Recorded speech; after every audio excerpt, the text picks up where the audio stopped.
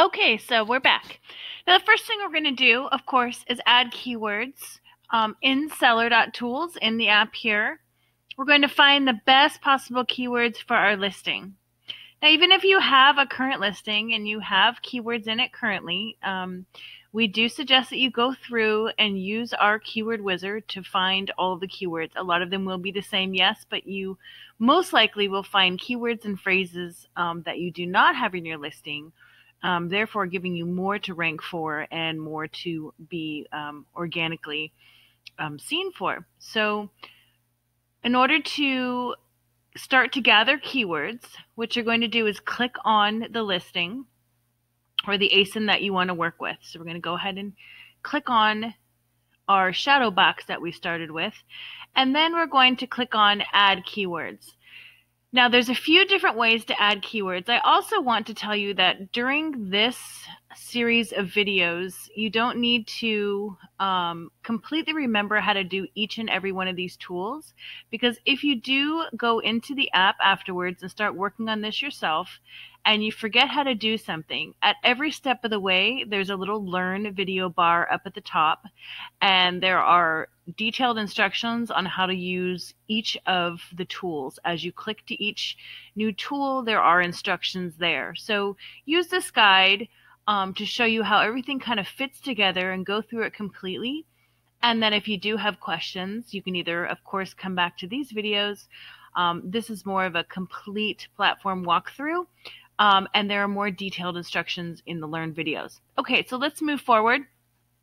What we're going to do is click on Keyword Wizard. Now, if you prefer to find keywords just by using a couple of ASINs, maybe your competitors' ASINs that you know you're really definitely wanting to do that, you can use Find Keyword by ASIN, or if you already have a manual list, you can certainly upload a manual list. However, I do suggest that you use our Keyword Wizard. Sometimes we get stuck with our old lists. Like I said, some of them may be the same, but they will come through with the Keyword Wizard. So I'm going to show you using Keyword Wizard since I feel that's the best way. Of course, you can choose another way. Once you click on Keyword Wizard, it's going to ask you to enter the keyword that best describes your product. So this can be, it doesn't have to be a single keyword, of course. It can be a keyword phrase. Now, you don't want it to be too long tail, but you also don't want it to be too vague. So we're not going to put frame. We're not going to put picture frame. We'll probably just put shadow box. We're not going to put the size at this point. But if you do need to add, one more word to your main keyword here, you can. I just like to stay detailed enough so that I don't get too vague of keywords, and not so detailed that I don't get enough. I hope that makes sense. And then we're going to press next. Now, the cool thing about the Keyword Wizard is going to take you through the Amazon report cards that you find in the competitor builder. It's going to take you through our reverse ASIN search, R2A, and it's going to take you through last search. So it'll walk you through all three of those. It makes it really super easy. So here are some shadow box frames. It doesn't look like any of these are our size, but that's okay. I did a 6x6. I just kind of randomly pulled out that I may have just actually found a great product to sell.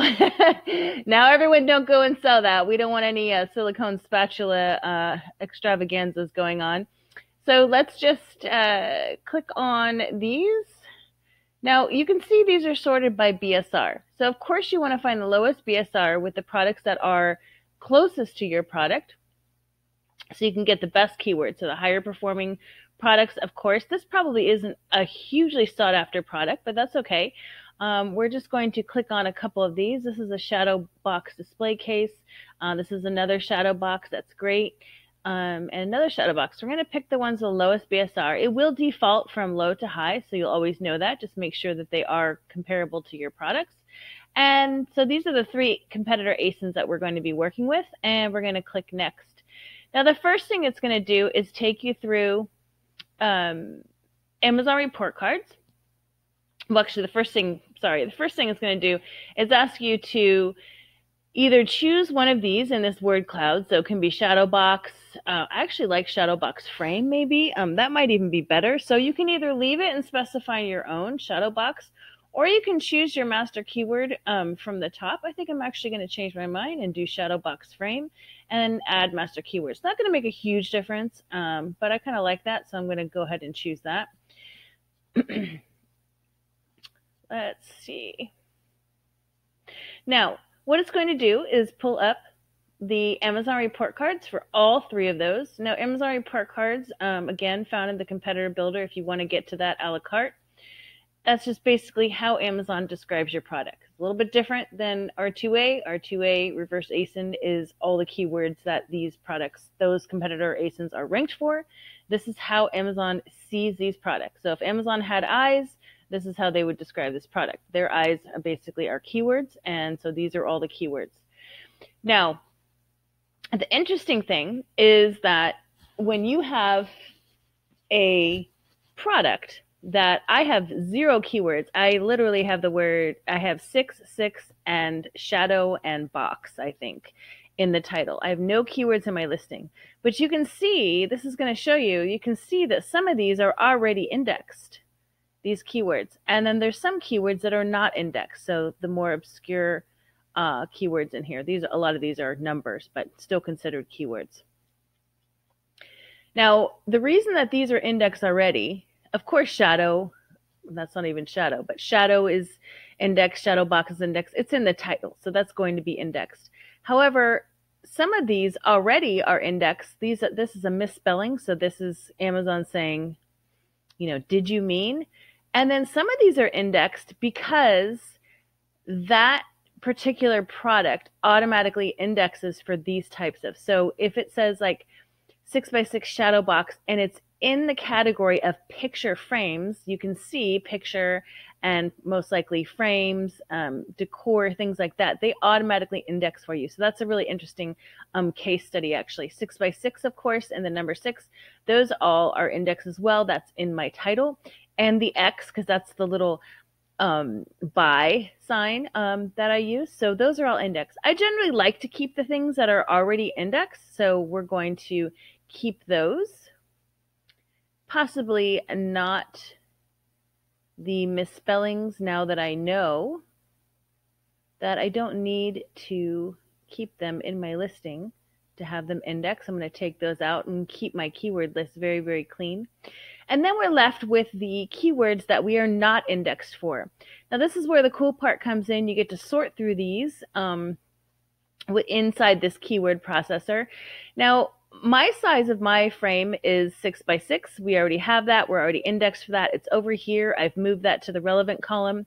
I'm going to move anything that doesn't describe my product and not relevant to my product into the irrelevant. You can see there's a lot of 10x10, 10x13. There's probably some 8s in there. I think one of them was 8x10. That's okay. We just don't need those. We'll just leave them out. What I like to do is go through and find the ones I do want, move them over to the relevant, and bulk move everything else over to irrelevant. So if I had a 2-pack, of course, I'd want the 2. If it was 20 inches or it was 16x20, I would be picking these, but I don't. So I'm just going to keep moving along. I do like this 3D. I think people may be describing things like 3D, like if you want to have a 3D frame. So I'm going to pick that. So you can see it's really important to kind of look through this and really find some of those nuggets of things that maybe you didn't think of. If yours was acrylic, maybe it's acrylic adventure fund. So as you can see, the shadow box frame that I chose actually has a hole on the top. And people use them for things called adventure funds, or you can put wine corks in them. So for now, I'm going to keep that. I'm not quite sure what my product is yet, quite honestly. But we're going to keep that. Let's see, American Flat Shadow Box. American is actually a brand. I'm gonna keep that. Antique Shadow Box. Who knows? Artwork, maybe for awards. So I'm just gonna kind of methodically go through all of these. Now remember, in the beginning, there is going to be a lot because we're just starting this listing. It's going to take a little bit of time. But keep in mind that back in the day when we were going through this, we were using spreadsheets and we were having to delete and add and sort and all kinds of things. So this is really super fast compared to that. So what I'm going to do is just go through this very quickly. It's probably not going to be perfect, But I will go through this. I'm going to put you on pause. I'm going to move everything I like over to relevant, and anything else I'm going to move to irrelevant, and then we'll move on.